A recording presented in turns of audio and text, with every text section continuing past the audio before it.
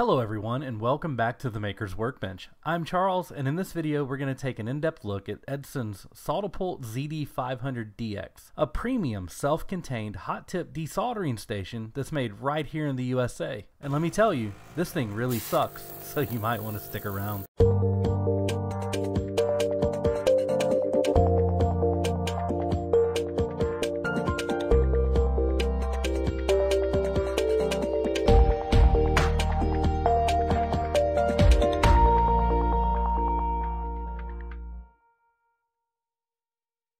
It's been a while since I posted a review, and I have to admit this one's long overdue, but I'm excited to finally get it out on the channel. You might remember a company named Edsyn from a previous review I did on their Loner 971E soldering station. Check out the card here to that video if you haven't watched it yet. That soldering station impressed me quite a bit, and when Edsyn offered to send me their Soldapullt ZD500DX desoldering station to review, I happily agreed. In full disclosure before we begin, Edsyn sent me this desoldering station free of charge for the purpose of evaluation and review. I've placed links in the description of this video to Edsyn's website where you can purchase a ZD500DX for yourself. This link is not an affiliate link, and as such, the Maker's Workbench does not receive any commission from the sale of products found at that link. Now with that out of the way, let's move on. Edsyn says that the Soldapullt ZD500DX is a fully self-contained hot-tip vacuum desoldering station that has been designed for heavy-duty applications where maximum heat transfer is required.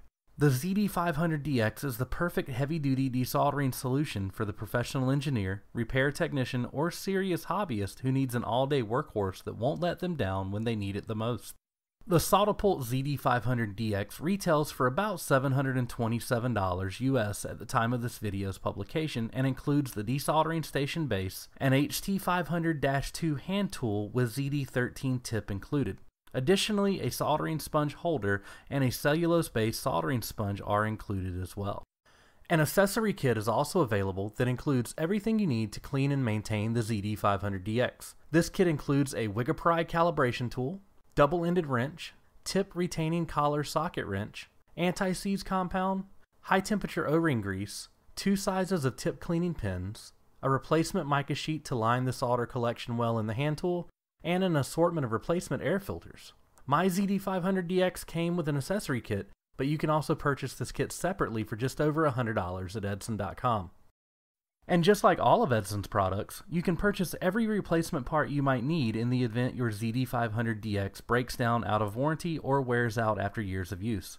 Edsyn has told me that they believe in repairability and the right for you to repair your equipment.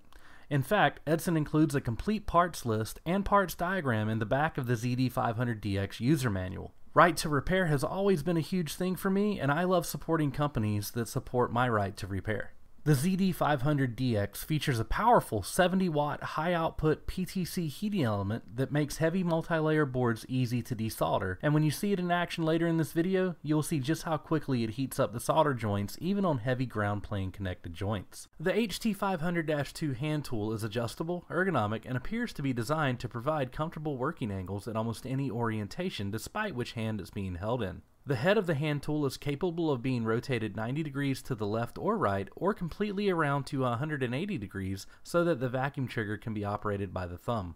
Additionally, the angle of the head can also be adjusted slightly by loosening this screw. And just like on the Loner 971E, Edsyn has made calibrating the ZD500DX quick and easy using the included Wigapry calibration tool to make adjustments via the conveniently located externally accessible calibration pots. The ZD500DX features a dual set of filters in the suction path, which helps to ensure that any fumes or smoke from the desoldering process are captured and filtered before being exhausted into the air. This is also a good time to point out that all of the hoses on the desoldering station are made of a high temperature silicone that are quite flexible and help make the hand tool feel less restricted in the hand. Okay, now that all the specs and talking points have been covered, let's take a look at the Soldapullt ZD500DX desoldering station in action. But before we get into that footage, I want to thank one of our channel's sponsors, Starbond. Starbond has sponsored the Maker's Workbench going on 3 years now, and I use their products for everything from gluing 3D printed parts together to filling holes in woodworking projects, and even as a finish on many of my wood turning projects. I literally use it for everything, and it's rare that a day goes by that I don't use Starbond for something. Starbond is the freshest CA glue on the market, with new batches being shipped from Japan weekly. This isn't the cheap CA glue you find in the big box stores that dries out before you can use it. This is a premium CA glue that has been formulated for superior bond, excellent curing times, and great shelf stability. In fact, Starbond guarantees 30 months of shelf life for their standard clear CA glues when kept under the recommended temperature of 40 degrees Fahrenheit. Starbond CA glues are available in white, brown, black, and clear, and with more than 24 formulations of varying viscosities, Starbond has the right CA glue for any project you can think of. Visit Starbond today by clicking on the link in the description below and use code TMWB15 at checkout to receive 15% off your entire order. In doing so, the Maker's Workbench will receive a small commission from Starbond, and as an added bonus, they will continue to support our projects in the future. I use Starbond, and I would not recommend it if their CA glues were not everything they advertised it to be. That's code TMWB15 at checkout to receive 15% off on your entire order at starbond.com. I've also included some Amazon affiliate links in the description below in case you would like to purchase your Starbond from Amazon. Okay, now with the bills paid, let's move on to some actual desoldering action. For this demonstration, I'm harvesting an IC from an old Lexmark electronic wheelwriter, which was the successor to the old mechanical style typewriters, and I believe the precursor to the ballpoint pen style electronic typewriters. And for you typewriter aficionados out there, the wheelwriters I were given were water damaged and bound for the scrapyard, so nothing of value was deconstructed in the making of this video. I have the ZD500DX set to 400 degrees Fahrenheit or 185 degrees Celsius for all of my international viewers. And as you can see, it's making quick work of removing the leaded solder joints from around this DIP 60 IC. As the ZD500DX is self-contained and provides its own vacuum pump, it does make some noise when in use, but honestly the sound levels are comparable to a large aquarium pump, and it sounds much louder in the video than it does in real life. Also, as I utilize a fume extractor that makes noise as well, the sound from the desoldering station just sort of blends in, and I don't even notice it after a few minutes have passed. This desoldering station is really making quick work of these joints, and you can see how clean the holes are when I remove the iron. You'll notice that I wiggle the desoldering head around a little bit. This helps move the pen around so that all of the solder can be sucked into the hand tool. This isn't always necessary, but I find that when working on heavier joints and ICs, wiggling the head ensures that the pen is moved off the hole's edges, preventing any sticky joints when it comes time to remove the IC.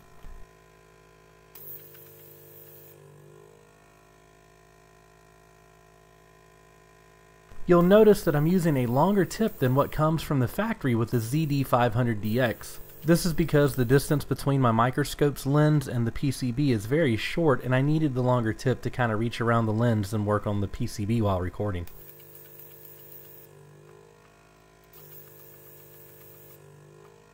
In fairness to the product, I'd like to point out that this process seems like it's taking a lot of time here on video, but that's because I'm having to work around a lot of obstructions in my way, such as the microscope lens, a couple different cameras, and everything else. So this process is actually a lot faster when nothing's in your way.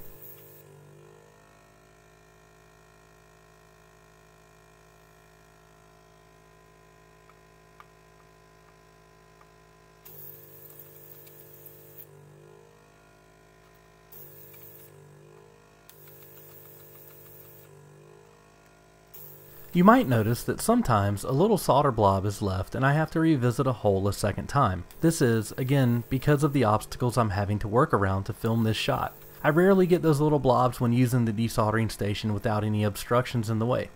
Note that Edsyn does recommend that you angle the desoldering tip slightly to allow a little airflow between the tip and the solder joint. That little bit of airflow aids in the solder being sucked away.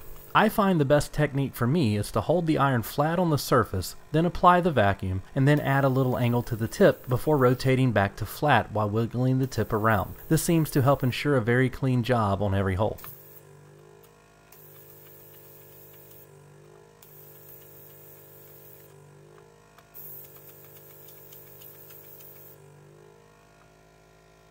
Here you can see how I push on the pins that I think may be stuck with the desoldering iron's tip. If they do not move instantly, I know I need to give them a little more attention, maybe to get some more of the solder out.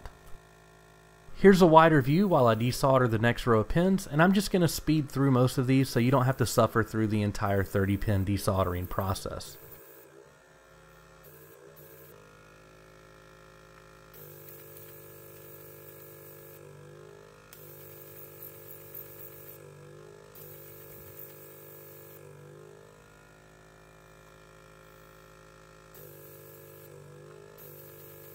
Now that we're done, we can flip over the board and see how easily the IC is removed after the desoldering process. You can see that these large pin count ICs pop right out and are ready to be put back into use in repairing a broken wheel rider or to recycle or repurpose into something completely new.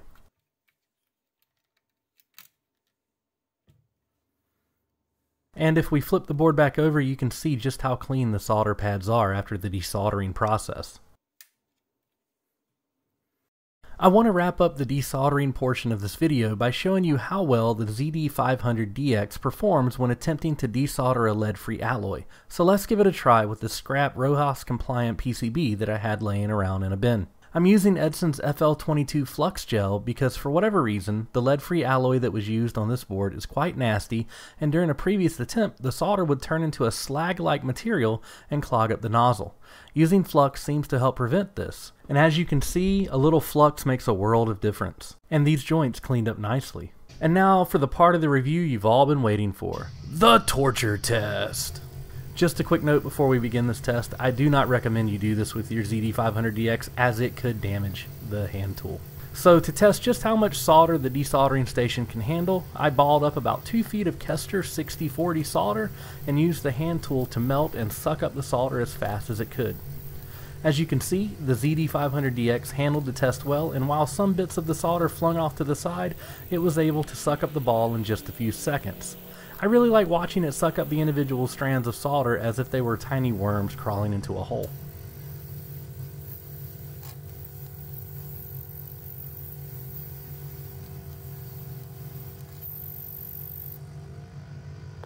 And for the grand finale, I'm going to put the ZD500DX through the worst case scenario and force it to suck up this entire blob of solder in one trigger pull. But first, it has to melt the solder. Okay, here we go. Don't blink because you're going to miss it. Wow, that was pretty quick. I've performed this test several times and I still can't believe how fast it made the blob disappear. If that's not a great indication of how much suction power this desoldering station has, I don't know what is. So, what do I think about the Edsyn Soldapullt ZD500DX self-contained hot tip desoldering station? Well, I've used it for a few months now and have desoldered several hundred parts from various leaded and lead-free boards, and it has performed exceptionally well the entire time. It handles small through-hole joints quickly and easily, and the same is true for heavy connections and boards with heavy ground planes or multi-layers. I've found that adding some leaded solder to nasty corroded joints helps freshen up the joint some and allows the solder to be sucked away easier. This method also helps stubborn lead-free joints to clean up as well. It's a little pricey for the average electronics hobbyist, but it's a lifetime tool that is user repairable. If you're like me and you like purchasing a tool or a piece of equipment once, this is the desoldering station for you. For small to large repair businesses, the ZD500DX is an all-day workhorse that will perform well in a high-paced and demanding environment.